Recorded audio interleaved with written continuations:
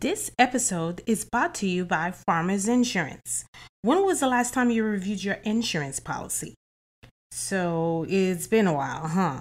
Well, no worries. My friends at the Austin Brummett Agency would love to hear from you and provide you with some amazing rates. Give them a call at 678-402-8262 or email them at abrummett@farmersagent.com. That's ABRUMIT at farmersagent.com, and tell them Harli sent you. Insiders, Inside the Bubble with Harli G is now sponsored by BetterHelp. As a partner of this episode, listeners can access the BetterHelp link located in the show notes to receive 10% off your first month of therapy with BetterHelp and get matched with a therapist who will listen and help. Go to BetterHelp, that is BetterHelp.com/inside-the-bubble, the link to get started.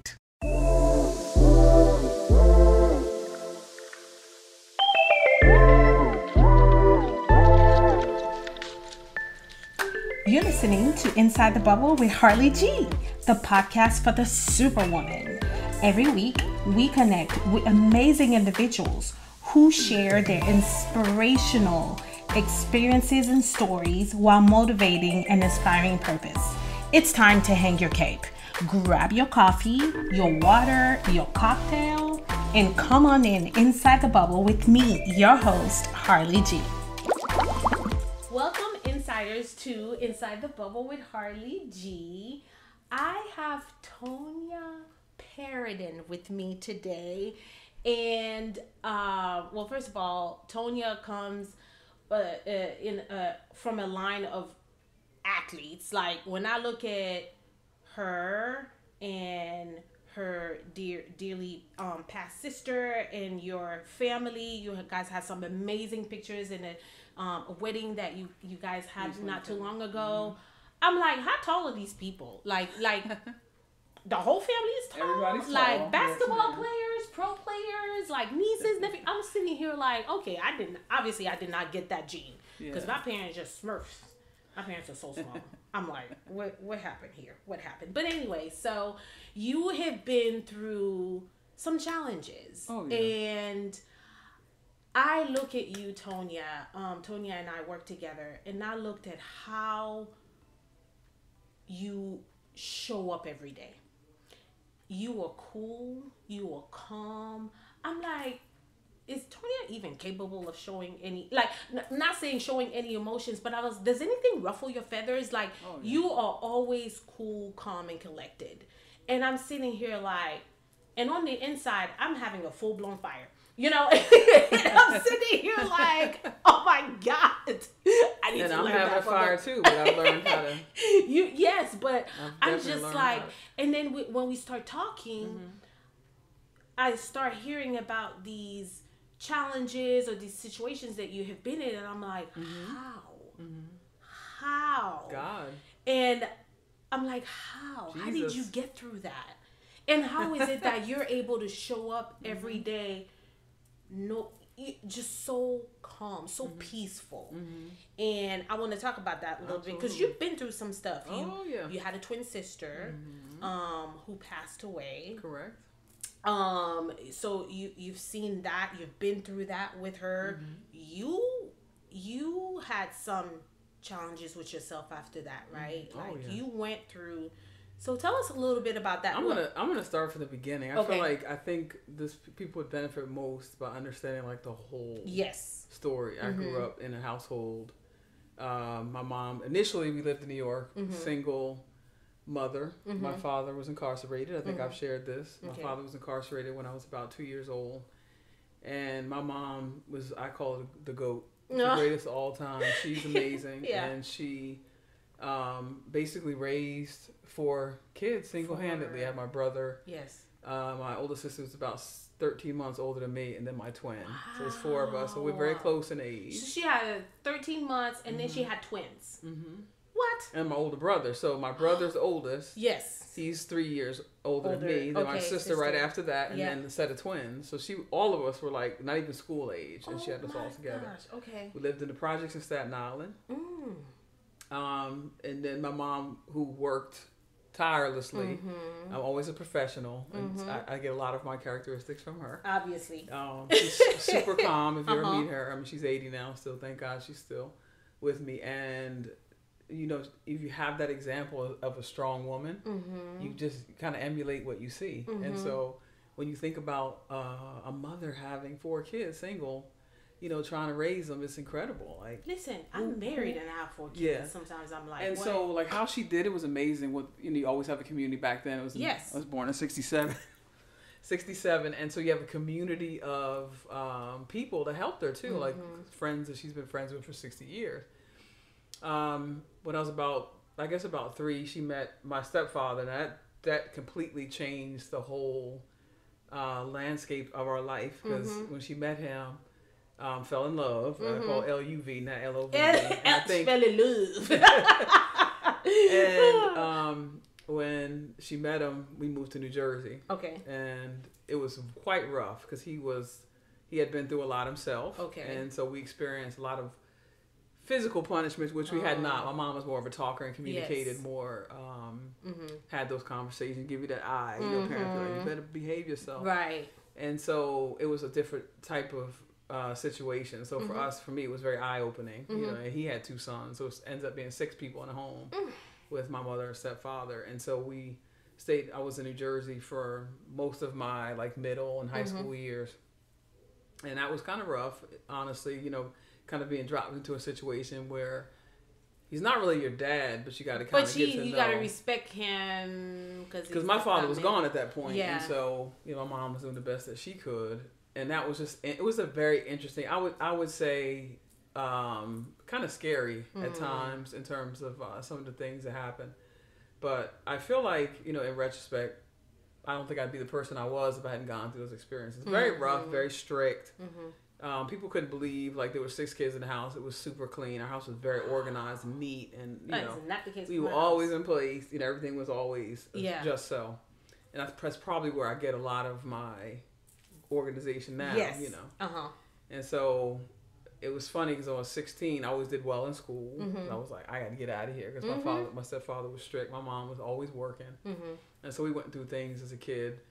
And so at 16, I was like, I'm going to excel. Did really, really well. Graduated early. And so ended up in college, like right before the end of I didn't even go to walk my graduation in high school because I was already in school on a bus to VCU to go to college.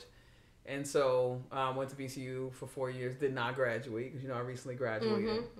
And then just been all over the place. But when I think about it, after I left VCU, my sister used to come visit, my twin sister.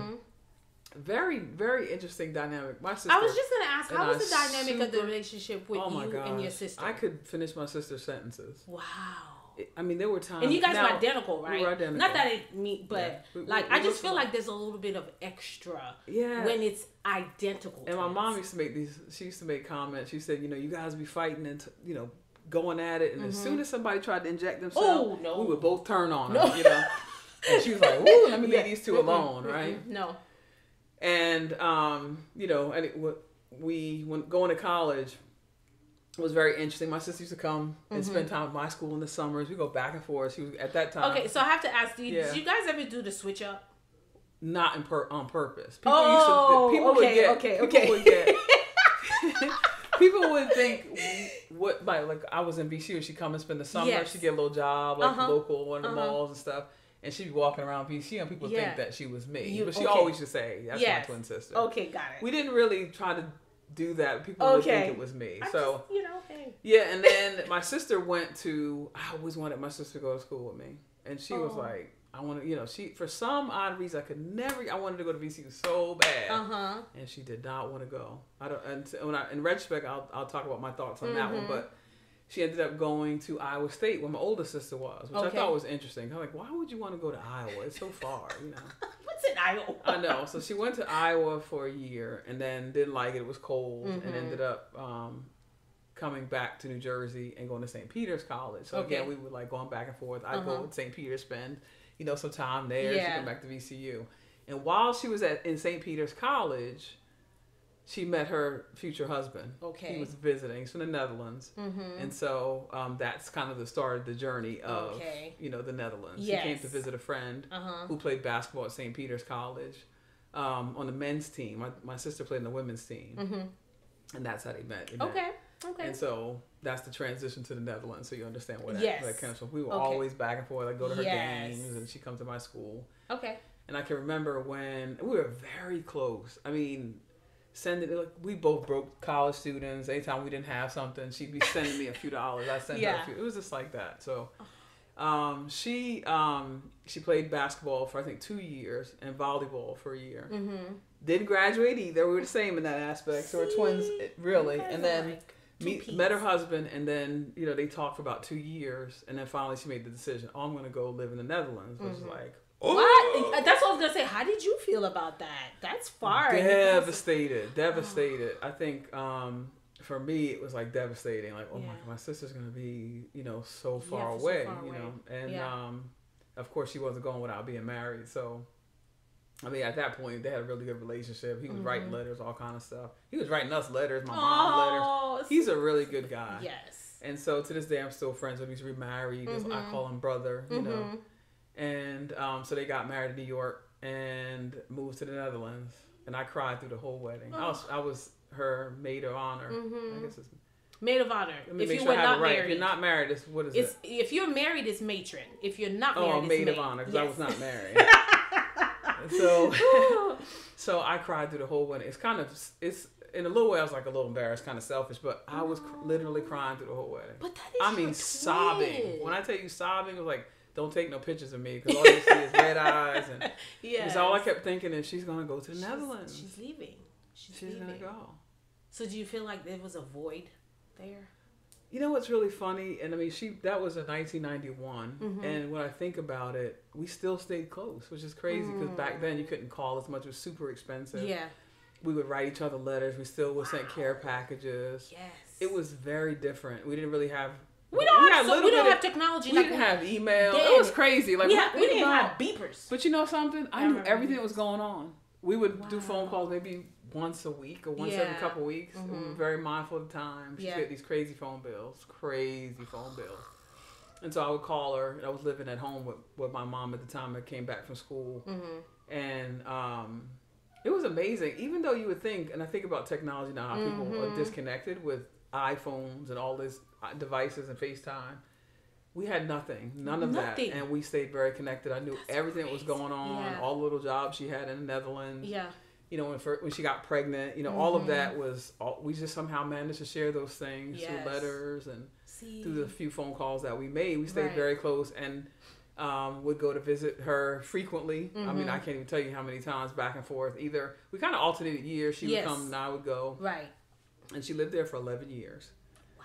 Yeah, she lived there for 11 years. And it was funny. The interesting thing about it is I had met my husband about 3 years before she got sick. And I'm very horrible with dates. And so Rowan was born in 99. So I want to say I met him in like 96, 97, something like that. And we dated for like 2.5 years. We got married. 6 months later, I was pregnant with my daughter, and that's when I found out she was sick. Oh, okay. So it was it's like really interesting. Yeah, and then so she was sick with breast cancer. What is it? She had colon cancer. Colon cancer. But the interesting about it is a year before, I do remember this vividly. My other sister-in-law, my brother's wife, was over there because he was playing professional ball in Belgium. See. And they would spend Christmas together. So he would come from Belgium to the Netherlands, and they would spend the holidays together. Because we a lot of alternate back and forth trying to work it out for family. And so he was there, and my sister-in-law was braiding her hair. And she was sitting on the floor for a while. You know how long it takes to put those braids in your hair. And she went to get up, go to the bathroom. It was just complete bleeding. That's kind of like the start. But she went to the doctor, and they totally misdiagnosed her at that point. Yeah. Okay. Because she was young. She was How old was she? 28 years old. And so it's very uncommon to be in your 20s and be that sick. To be full blown. Diagnosed with colon cancer. And what stage? What did they say? Did we know? But we didn't know at that point because she. Ladies, I know there's so much to do and not enough time in the day. Trust me, I'm right there with you. But what are you doing for yourself?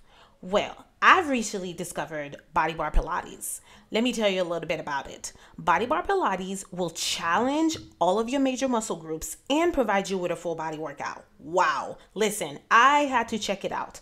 I took a class with Sherelle and it was amazing. They have workouts for all skill levels, whether you're just starting out or you're just looking for a new way to move your body. This is the community for you. Check out my friends at Body Bar Pilates East Cobb or give them a call at 678-941-4371. And don't forget to mention me, Harli G. She had that incident. She went to the doctor. They said it was, after she had just had, I think she had Courtney after that, around that time, a little bit after.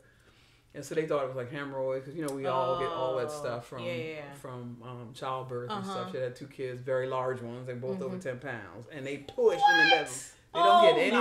They don't get any extra help over there. They got to push those babies out with no anesthetic. I could see that's why I cannot live in the. She got a little shot in the hip, and she had to push them 10-pound. I call her like a champion. That's a soldier. Delivering 2 babies over 10 pounds. No, mine was 9 pounds, and I said, "Is there still time for the drugs?" Okay, I need the drugs. Okay. So they kind of misdiagnosed that, and then she was fine for a little while. I remember visiting her.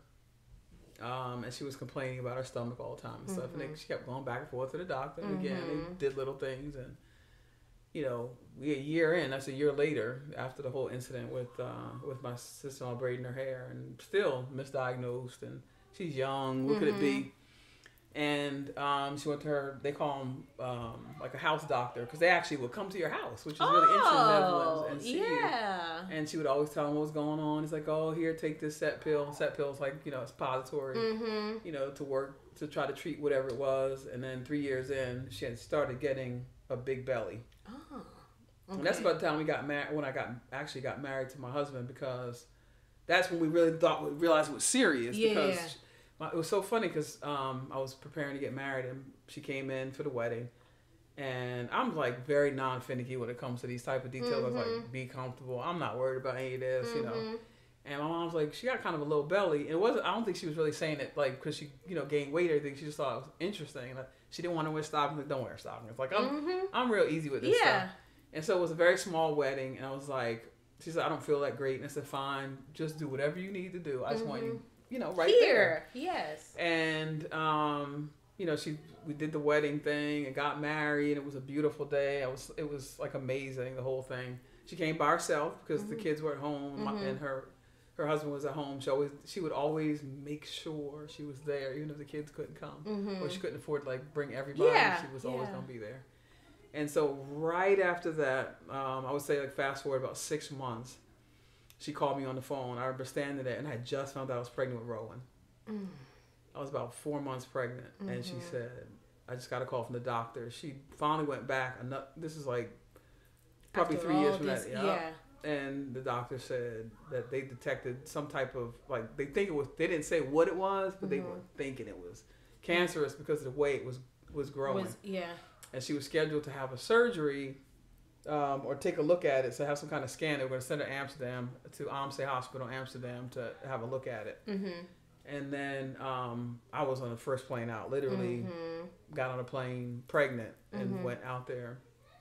And I remember her coming in the door and telling me that it was cancer. It blew my mind. I was just, I didn't even know what to do with myself when they said it. I was nervous at the time, living with my husband. We hadn't moved to Orlando yet. And when they said it, I thought, cancer? Nobody in my family, everybody was athletic. Nobody did. No, we didn't. Not that that's for guaranteed. People that are old and, no offense, but it's it's so vivid in my head. On that day, Harli, when I think about it, I was like, how could that be? You just wonder, how is this possible, right? And I thought, I'm having a child at that point, and I was trying to be mindful of where my head was at, because I totally understood that, being pregnant and the state of the mom and all. I was very conscious of that. And so she was like, well, they're going to do a major surgery, because at that point she was having issues like it was like a backup, because what happened was whatever the tumor was, it kind of started growing and it was blocking her intestines when she swallowed, stuff was just building up. And so they did a surgery, and this is like fast forward a few more months. I'm not really with the time frames here, but a few more months fast forward, she had this surgery at this time, like 8-9 months pregnant, so I couldn't go back over there. And she had the surgery. I'll never forget it. She had the surgery in Amsterdam. They took out like about a third of her intestine, a bunch of tumors.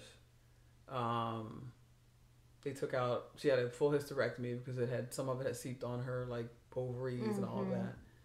And I remember my sister saying all she wants to do is just like have the belly go back down, because she ended up looking very pregnant from all of, and she was very athletic. So she was like, she wasn't used to, and even if we were large women, we never had like big bellies, So, and so she was like, I just want my belly to go back down, so I feel pregnant. And so she comes out of surgery, and the guy did the surgery. It's like 4.5 hours that they operated on her. And her actual home doctor felt guilty because he felt like he had misdiagnosed her when he realized she was pregnant, so he felt a little guilty. But I'll never forget the doctor's name in Amsterdam. His name is Funderfelder. That was her doctor who did the surgery.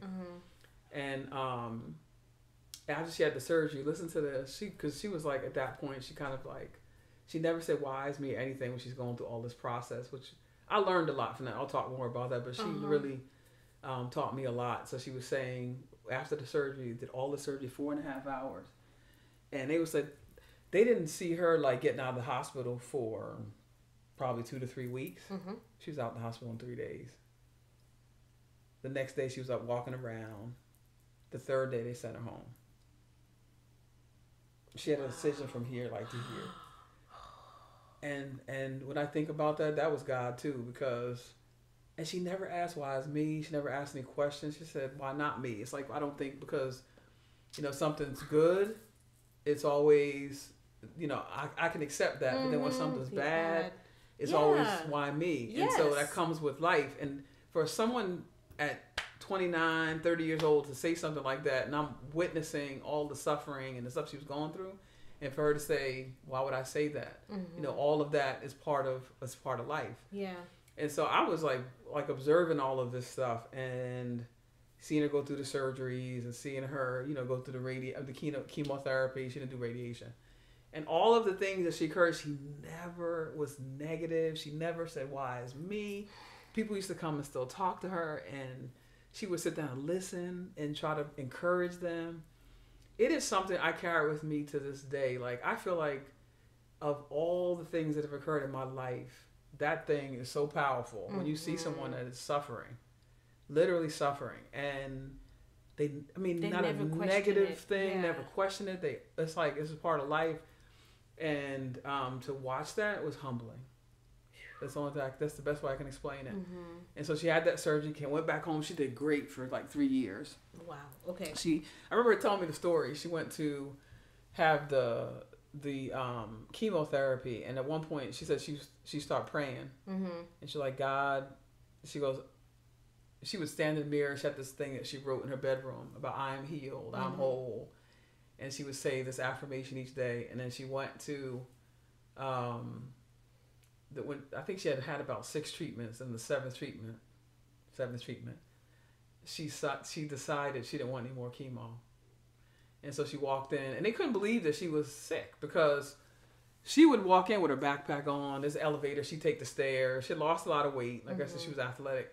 And so she lost a lot of weight. She would just come up, and then she'd walk in. They'd be like, why are you here? And they'd be like, no, this is after all that surgery and stuff.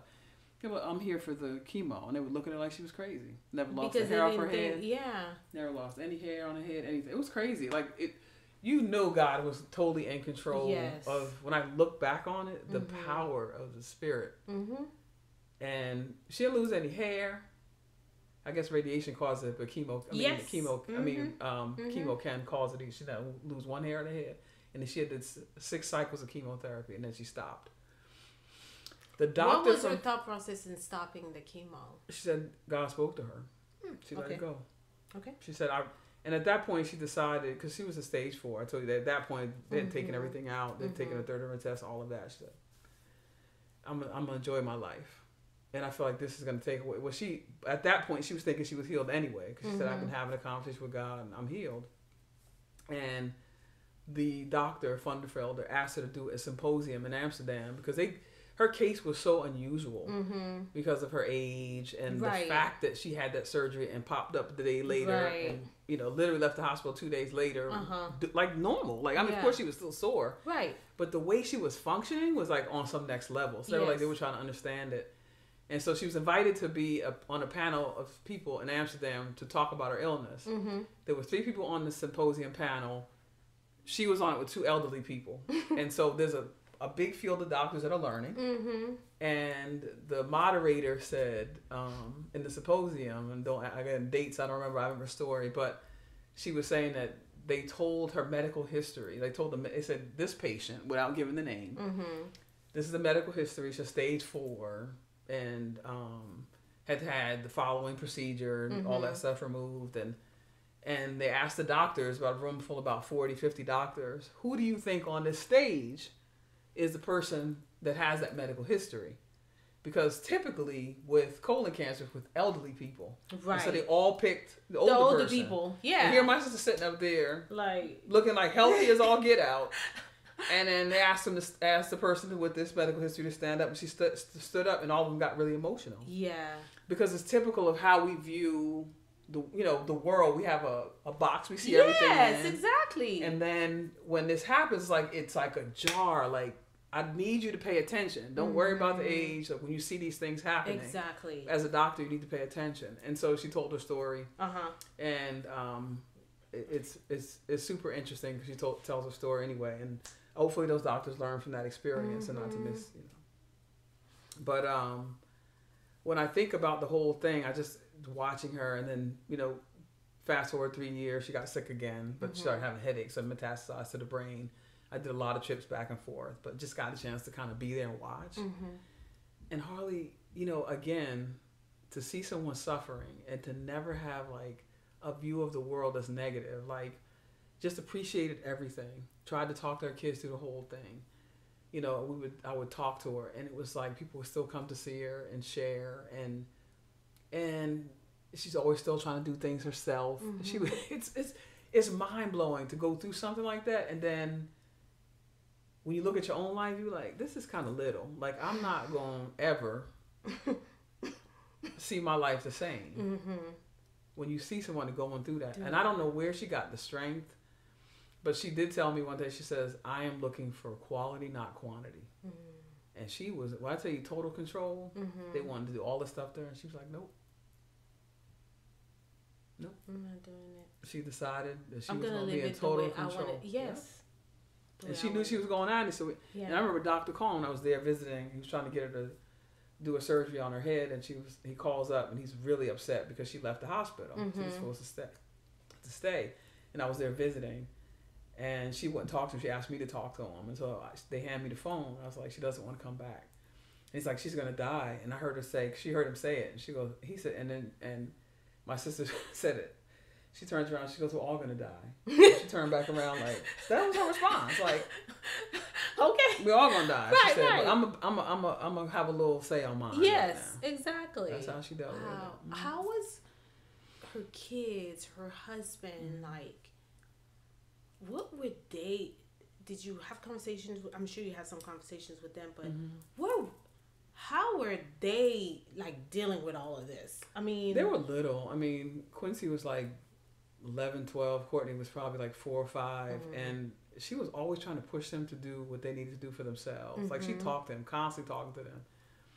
But she wanted them to live their life. She didn't want them to be soaking over her or laying in the bed. And my brother-in-law is very mushy, and so he was trying to do his best, and he's very emotional. And they had a really good relationship, but I think in the end, it was more, she wanted people not to be sad and devastated. So she tried to go do what you got to do. Yeah. Go out there and play with your friends. Yeah. So she would talk to them and stuff and love them up on them and hug them, but she didn't want them to be consumed about what was happening to her. She tried to talk to him. Okay. But the only thing that made it tough, on my niece, was that towards the end, my sister had the cancer metastasized to her brain and it developed some pressure. And what happened was her eyes started to kind of come out a little bit. Oh, wow. And so that was hard because her appearance changed. Yeah. And so that made it tough on me. And I think my niece was a little afraid, just a little bit. Yeah. Because she's little. She doesn't understand what she's seeing. So it's a little scary to see mom's eyes, you know. And she still tried to talk. She was still very loving. And she did a good job with those kids. I almost feel like she tried to pack in a whole lifetime in like 6 years. You know what's interesting, Harli? And then in retrospect, I go back and think about some of the stuff my sister said. We were younger, like in high school, and she would say things like, we'd be sitting there talking. She goes, I just don't see myself after like 2000. Like I remember her saying that. What? It's almost like I feel like in the spirit. I feel like in the spirit, your spirit knows, but your flesh and sometimes doesn't. But I can distinctly remember her saying that she doesn't remember her life. Like she doesn't see her life after 2000. She died in 2001 in January. And so this is the crazy part. In retrospect, when I think about all the stuff about her life, it was almost like I feel like the spirit knows. Yeah. And then you just kind of like, I don't even know how to explain to people, but I feel like my sister knew in a way, in a very young age. And so when it all happened, it just like, oh my goodness, like all the stuff that she would say and do with the kids. At one point, she even told me, and I wasn't married at the time. I looked at her like she was crazy. So she said, hey, if anything ever happens to me, you can marry Eddie, which is my brother-in-law. Wow. She was like literally handing over her husband to me, saying, if anything ever happened. I looked at my sister like, oh no, we're not doing that. And she was serious. Yes. She goes, and I was like, why is she saying this? It was almost like she knew. Yeah. I feel like sometimes if you're really in tune, my sister's spirit, she was very in tune. Yes. That she understood certain things. And so, when I think about the whole thing, how connected we were, I could feel stuff like through the whole process. I knew when I needed to be there. I think at the end, she passed in January of 2001. And the weird part is, I can tell you everything I was doing that day, but I always still to this day don't know the exact date in 2001. It's like a block. I'll look at it and I forget it instantly. But I remember my brother-in-law calling because I'd been there in 2000, October and December. Because I came for our birthdays in October. And I came to the Netherlands again in December. Remember, I came from the 1st to the 17th, so I left right before Christmas. And she was very ill at that point. And I used to lay in the bed next to her and just hold her and stuff. And she was very thin. She had lost a lot of weight. But in my mind, I just didn't see her gone. Like I you know how, I don't care how much you embrace like death or life, you just never, for somebody is that close to you, you just never can see that. And even though she was very ill, when I walked out of it, I just felt like this is not the end kind of thing. And I remember her, she was sick. When I say really sick, to the point where she really wasn't eating that much. She probably down to about 160, 170 pounds. For us is like really small. And so I remember leaving that day on the 7th. Now this date I remember, 17th of December, getting ready to get a flight back to the U.S. I still have my daughter at home. And getting up off the bed, because we had laid in the bed together, and standing up. And I was like, you do not have to get up. And she goes, no, I have to get up. She got out of the bed. And she gives me this hug, and she's just holding me.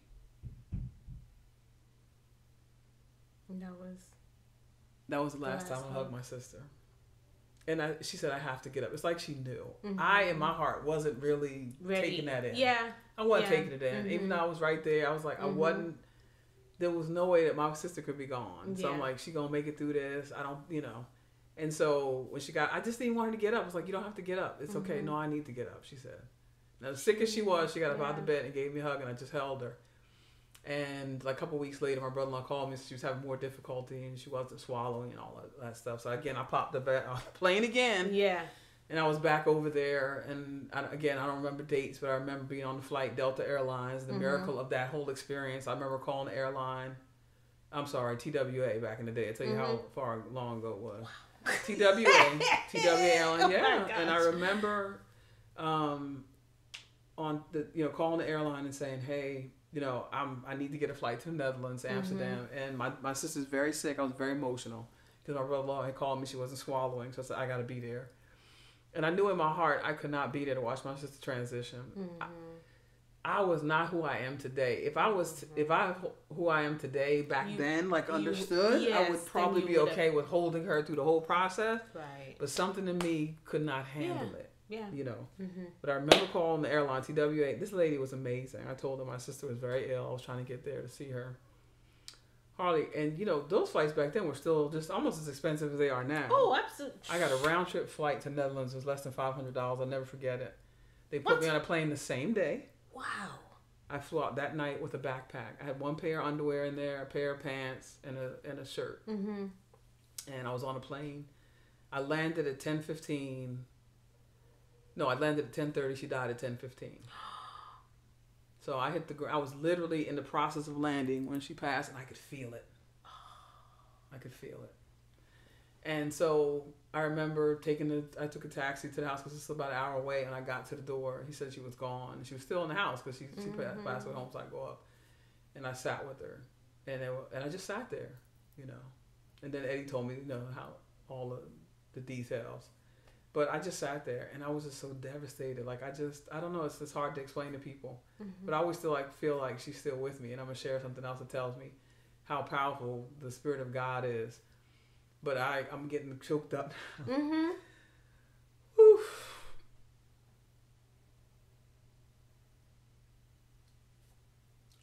I felt like I had something holding me. Mm-hmm. That whole day. Mm-hmm. It was amazing. And I wasn't even a real believer then. I didn't go to church, nothing. I felt like someone was holding me. And they had a memorial service that day because everybody knew her. Mm-hmm.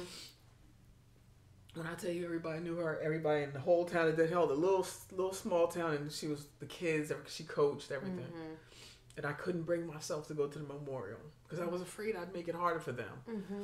And people don't realize the part that makes it tough sometimes is you look like them. Yes. It would hurt her kids too. Yeah. This is the part I share with people because it made it hard for me to deal with people that knew her. Yeah. And even the kids, they walk up in the doorway. Imagine your kid walk up in the door and start crying. They look at you and just start crying. Because they just see you, their mom and you know. Yeah. And so that was really hard. They would come to visit and they would just stop in the doorway and start crying. And you were like, oh, like you feel like you hurting them. Yeah. You know? Yeah. And so that was always really tough. And so it was really interesting, you know, for years, me trying to be around her kids. Exactly. And you're not her, though, because we do have some differences. Did you have anger? I didn't. What were some of the emotions? It was just sadness. Okay. That I still carry today. Mm-hmm. Sometimes I still carry it today. I was never angry. It's just honest. It's an honest to goodness truth. And I know some people say they're really angry, but I was not angry. How could I be angry when she wasn't angry? Yeah. Yeah. How dare me? You know? How dare me be angry, and this person is just giving her everything she got to her last breath, and I'm gonna be angry at what? Mm-hmm. I couldn't be angry. No. What you said earlier was so touching and so moving. Is when she said, "Why not me?" Yeah. I think oftentimes we ask ourselves, why am I going through this? Mm-hmm. Like, what did I bad do stuff, to deserve we perceive this? Bad stuff. Yeah. Exactly. Mm-hmm. Like, what did I do to deserve this? Why? Mm-hmm. You know, you take the good with the bad. Is basically what she was saying. Yeah, and Harli never complained. This is why it is the one thing I can say in my life that completely, it's like the sacrifice of Jesus for us, because if he didn't do that, where would we be, right? And if something, in a way, I feel like she sacrificed her life for me, because had she not done that, I know I wouldn't be the person I am today. I know I wouldn't have. Because watching that experience and her mindset about it has to change you. Yeah. You don't have a choice. Yeah. Right? Yeah. Mm-hmm. And I suffered though for 4 years. I was like just grieving. Mm-hmm. Like I can't even express to people. And I was always, it was a sadness that you can't explain. In a way, I thought she's with me, but it was still sad. Yeah, because it's hard to explain to people twin relationships. Yes, it's just hard unless you're a twin. I know you have twins, so you see it. Yeah. But when one is gone, it's like you're always associated with this person. Yes. Right? Just a quick little story. So I have boy-girl twin, and I always, when I found out I was pregnant with twins, I asked myself, I said, are they going to be close? Because they're two different. Oh, yeah. They're not they're not the same gender, right? Mm-hmm. Because I had seen relationship like yours and your sister's where it was the same gender and they were inseparable. Mm-hmm. Like I know this set of twins that went to the same college I went, and they were so close. It was just mind blowing. They had the same major, like, and I was just wondering how close are my twins going to be, and one day they were toddlers, and one day Bryson came to me and he said, I wish people would just stop calling me twin. That is not my name. And I was just like, no, it's not. But what they're saying is, you came together. Right. You're a package deal. Yeah. You're a 2 for 1. Yeah. And he was just like, and I see them. One of the things that it was just one night they were up in the middle of the night. They had been up, just, oh my gosh. They finally went back to sleep. And at that point, we decided that we were not going to buy them different cribs, that we were going to put them in the same crib together. So they were sleeping in the same crib together. Wow. And I laid them down. Do you know, as soon as I laid them down, they rolled over and they're just like towards each other and just held on to each other. Yep, I believe it. And they woke up the next morning, they were still holding on to each other, and I was just like, you're in the womb for 9 months with this person, and it's a spiritual connection. It's not just a physical connection; it's also a spiritual connection. I think people don't realize that, and so I always still to this day feel like it carries with you. Even with your, you'll see it even as they get older. Mm-hmm. It's a spiritual connection. It's something very special. You can't explain it to people what that's like. But when one is gone, we would identify it as twins too. Yeah. But my mom didn't dress us alike, which was neat. Yeah. Because she realized we did have our own personalities. Mm-hmm. They used to call my sister the mean one. I was the nice one. What? Huh? But she wasn't mean at all. It was just that she could be direct at times at a young age. And I think that was part of her journey, because of where she was going. She needed to get that skill quicker. It took me longer to get it because they called me the softie, And so when I think about the whole thing, I realize that that's how, God prepares us. And so when I think about it, after her passing and all the stuff that I went through, but it was like, I feel like I was suffering for about 3 or 4 years, but then I had an event that kind of changed everything for me because I was trying to understand a lot of things and how do I make sense of all of this? It wasn't anger, like I was telling you. It was just sadness. Yeah. Just complete sadness. I remember, after I was married and had Rowan, we moved to Orlando at this point. And I remember, like, my brother-in-law calling me because we had bought the house, and she passed in January. We bought the house in February and moved to Orlando. Moved to Orlando of 2001. So she died in January. We bought the house, and I bought this house with 4 bedrooms, thinking my sister, because at one point they were thinking about coming back to the States, and I had more room. Yeah. So, we had 4 bedrooms. We were thinking, at least her and Eddie could come back if they wanted to transition back in the States. We'd have space for them. And so obviously she passed. And so I remember in February, we bought the house.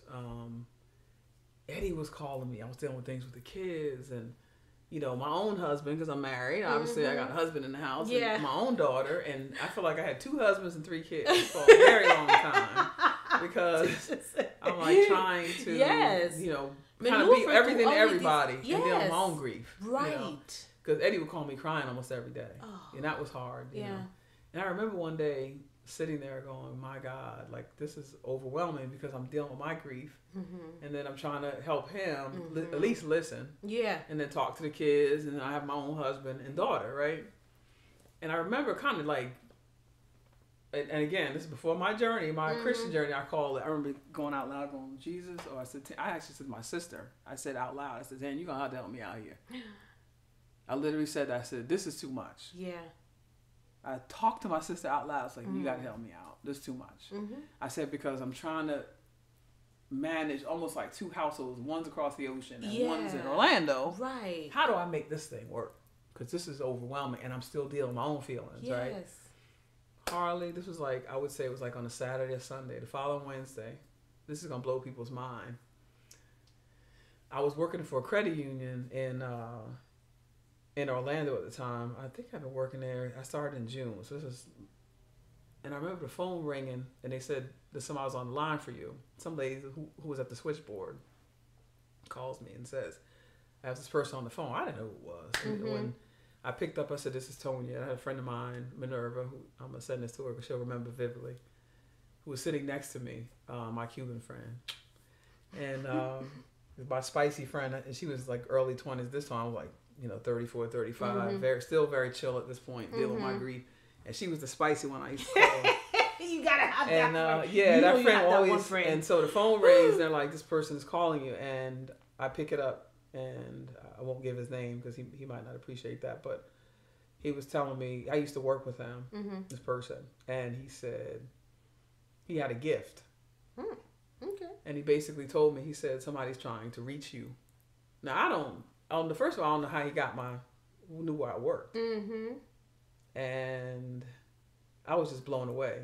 So he said to me, hey, this person's trying to contact you. I'm going to tell you the story of what he said. This is going to blow your mind.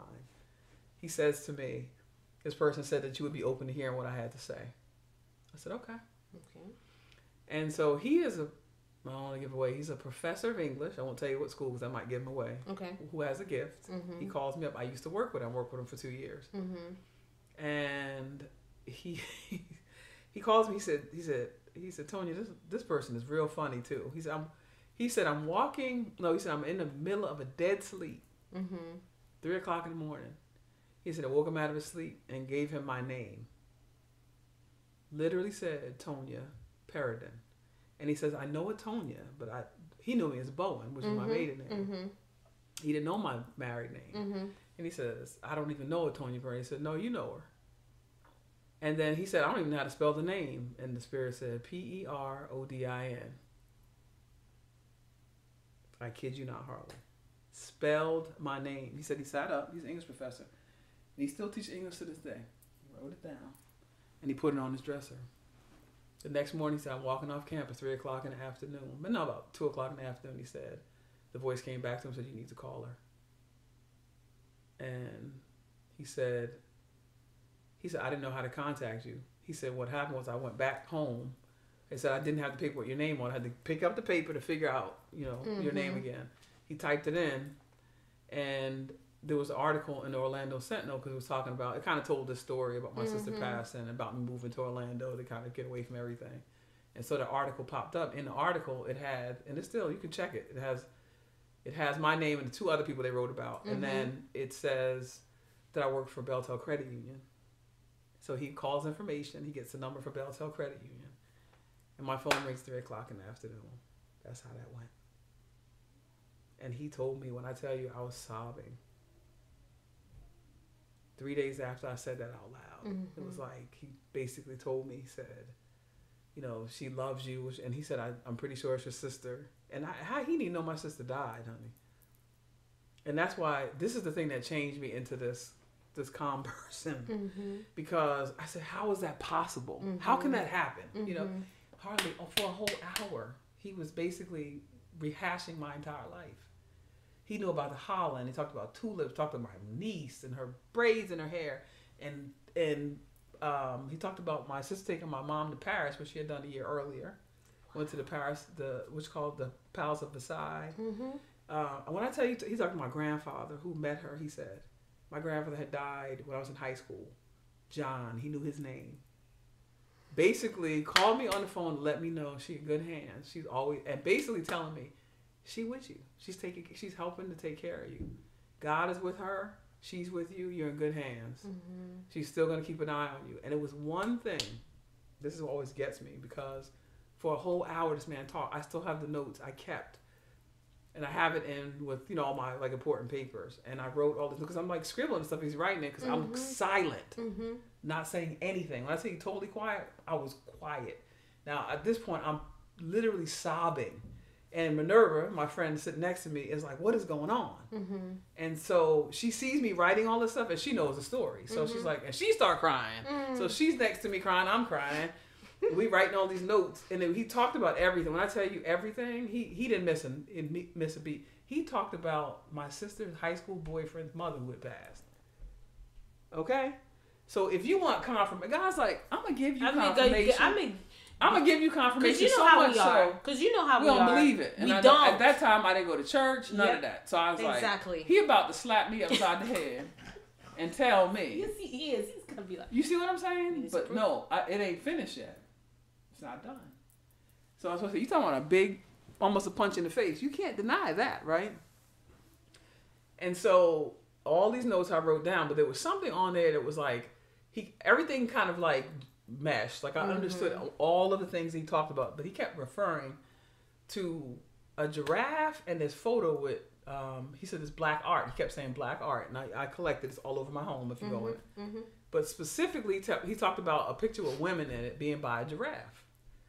And so I thought, and I kept saying, why? He said it 3 times in the conversation about this giraffe thing, and this picture. So I remember writing all this stuff down because I have it 3 times in the notes. He said giraffe in this picture.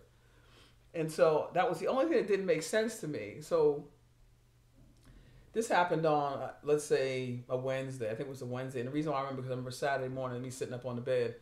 So Thursday, I pick up the notes, and I'm trying to figure out this giraffe and picture thing. And Friday, I pick up those notes, and I see this giraffe and picture thing. I'm like, why is this thing not coming together? What is this? This means something, right? Yes. It was the last piece of the puzzle kind of thing, right? And so on Saturday, I get up out of bed like I did for the last 3 days, and I picked up these notes, and I rotate off the bed, and I'm just sitting there looking at this note. This is that last little thing. What is this, right? I look up, and I look down, and I just completely lost it. On my side of the bed, and my husband seats on the other side, my side of the bed, there's a picture on my side of the bed called Sisters in Prayer. He described the picture on the side of my bed, and underneath it was a stuffed giraffe that I had purchased a week earlier from Kohl's. You know how those little $5 Kohl's animals? From Kohl's for $5 that was sitting right underneath it. And what he was basically saying is, she is looking at me laying in the bed. She had never been to my house. She died before I bought my house. Harli, if you don't need no more confirmation that there's God,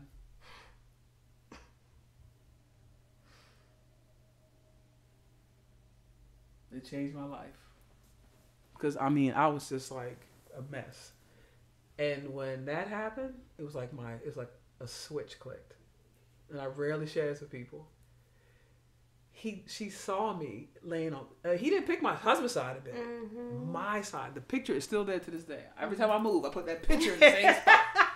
It is right there. If you walk in my house now, it is laying. When I get out of bed, I flip my feet over, and that's the picture that hangs. Yes. But at that time, there was a stuffed giraffe under it. He described it, that she saw it.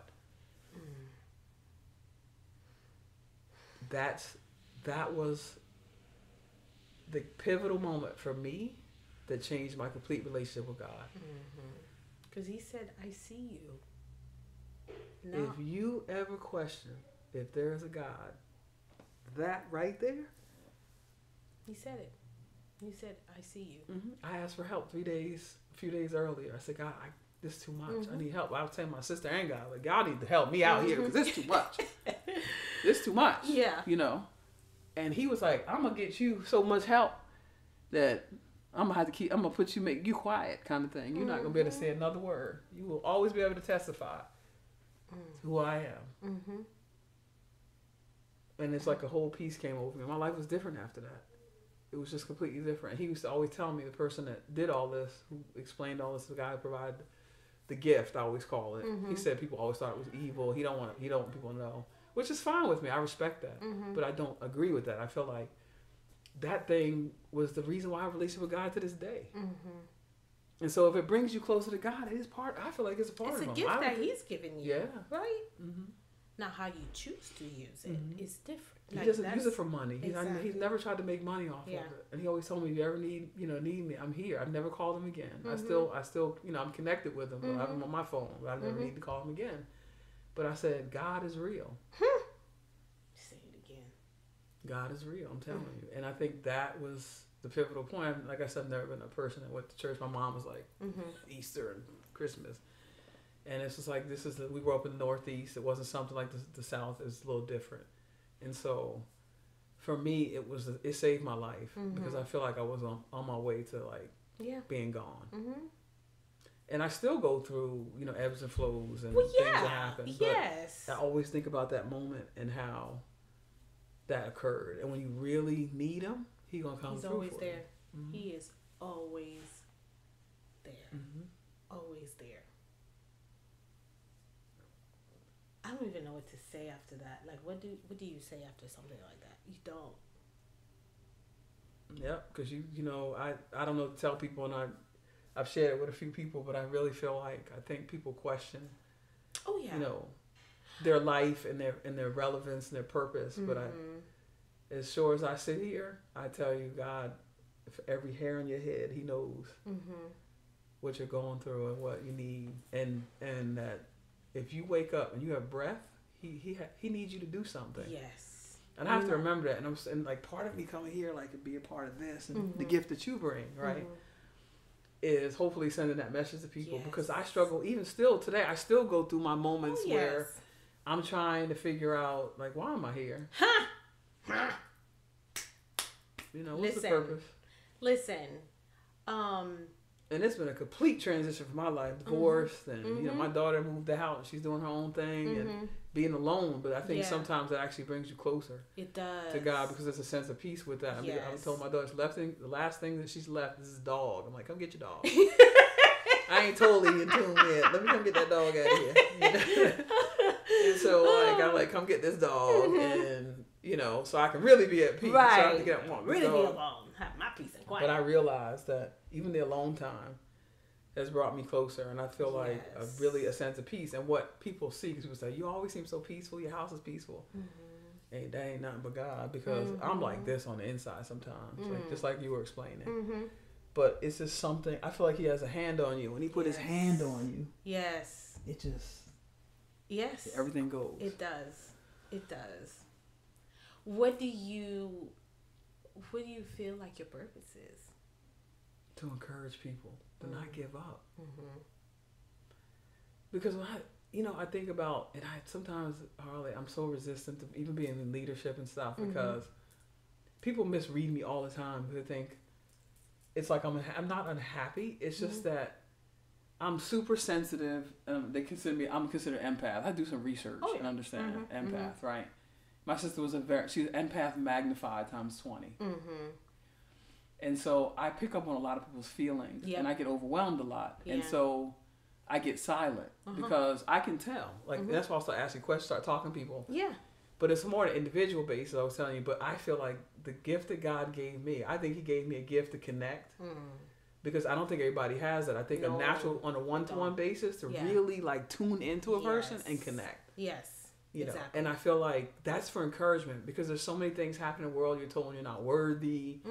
You don't have, you're not good enough. The lies of you don't have a purpose, or that that you just created for whatever. No, it's very intentional. Yes. When your mom and dad got together and you were created.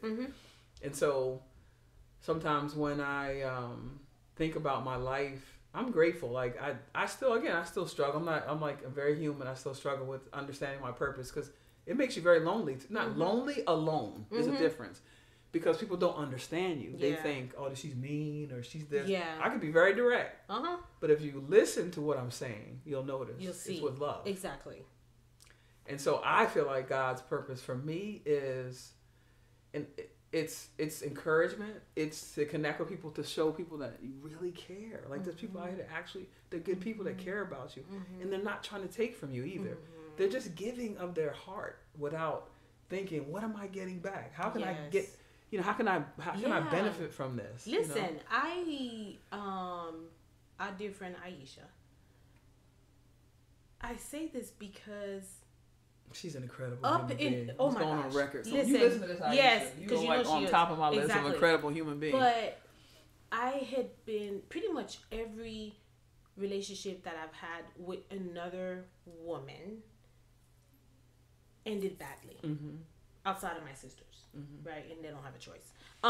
They're kind of stuck with me anyway. But every relationship or close relationship, and I'm not just talking about like people that you know or whatever, but like relationship that I've had with another woman ended badly. And so I came to that place where I was like, women only want They only want something from you. That's why they're your friends, or that's why they befriend you, is because they want something from you. It's not going to end well. And so that's how I felt. And then here comes Aisha, her little petite self, coming along, and it's like, and she's like, I'm like, what do you do? You know, I was like, what do you do? And she was like, my goal is to support women of color and to come alongside them and really walk with them. And I was like, okay. I've seen people talk the way you talk, and yeah, it always ends up badly. Like, been there, done that multiple times, got burned by the fire. She was like, without saying it, I'm going to show you. I'm going to show you what that looks like. I'm going to show you what it looks like when women, the power of women, come together and we really support one another. Like, I'm going to show you what that looks like. And I was absolutely blown away. I was like, you don't want anything from me? Like, you really don't want anything from me? Nope. No. There's an expression I've seen that says, until it's my turn, I just clap. And so it's like, wow. that's the thing. It's like, that's the truth. That's how I feel about women, because I feel like there's too many out here just worrying about what somebody else. I've never done that. My sister has a big, beautiful house. I never walked in her house thinking, I want what she has. I want that. I think it's beautiful, and it's so nice for them to have it, but I know God has something for me. Exactly. And so I never compare myself in that aspect, like especially materialistic. Exactly. Thing. And we need to stop that. Exactly. And that's why I think I was blessed to encourage, but I think part of me being encouraging is because of what I've been through, though. Yeah. Because we should every story, every experience that you have been through, Tonia, has led you to where you are now. So. Yep. And you are in a place, I am in a place where I'm just like, I'm blown away by where I am right now. And because of that, I am so thankful and grateful for the experience that I've been through that have led me here. If I tell God that, hey, I want to follow my purpose, I want to walk in my purpose, then I have to be open to whatever comes with that. Whatever comes with that, you take it all. You have to. And it's really not what's happening, it's how you perceive what's happening. Exactly. So, yeah, for sure. Wow. Okay, so we've reached our time. This is crazy.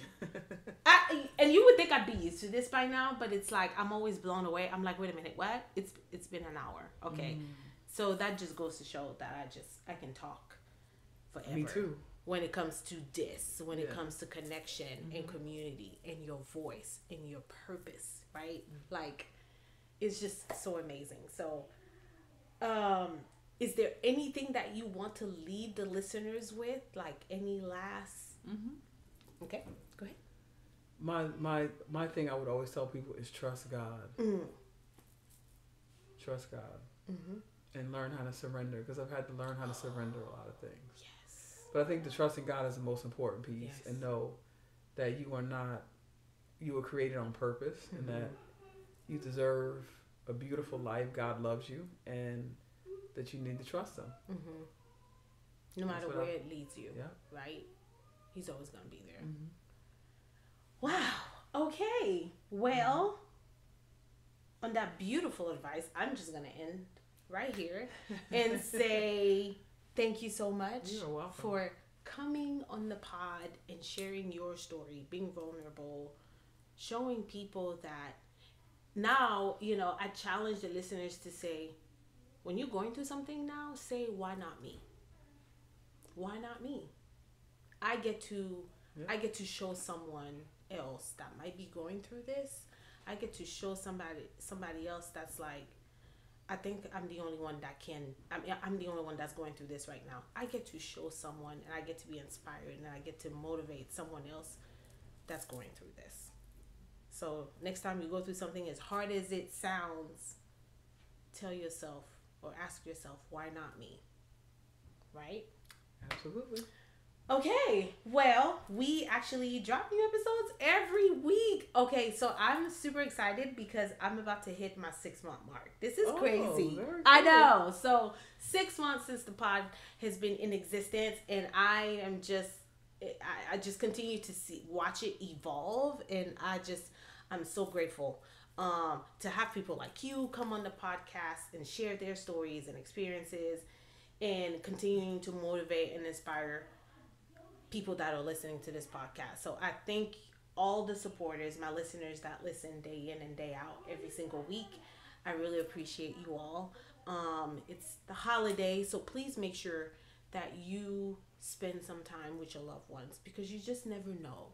You never know. Spend time with them, enjoy them, hold them, hug them, and as you know, every Monday we are dropping new episodes to the podcast. So make sure you tune in.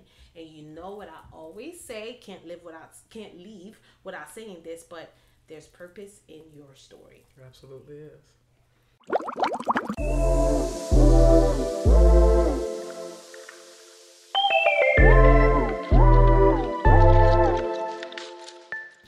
I hope you enjoyed our show today. Hit the subscribe button and share. Share this pod with your family, with your friends, with your girlfriends, and follow us on Instagram and Facebook at Inside the Bubble with HG. Keep the conversation going. Drop us a heart emoji. Engage with us. We would love to hear from you. New episodes are dropping every Monday on your podcast streaming platforms. And remember, there's purpose in your story.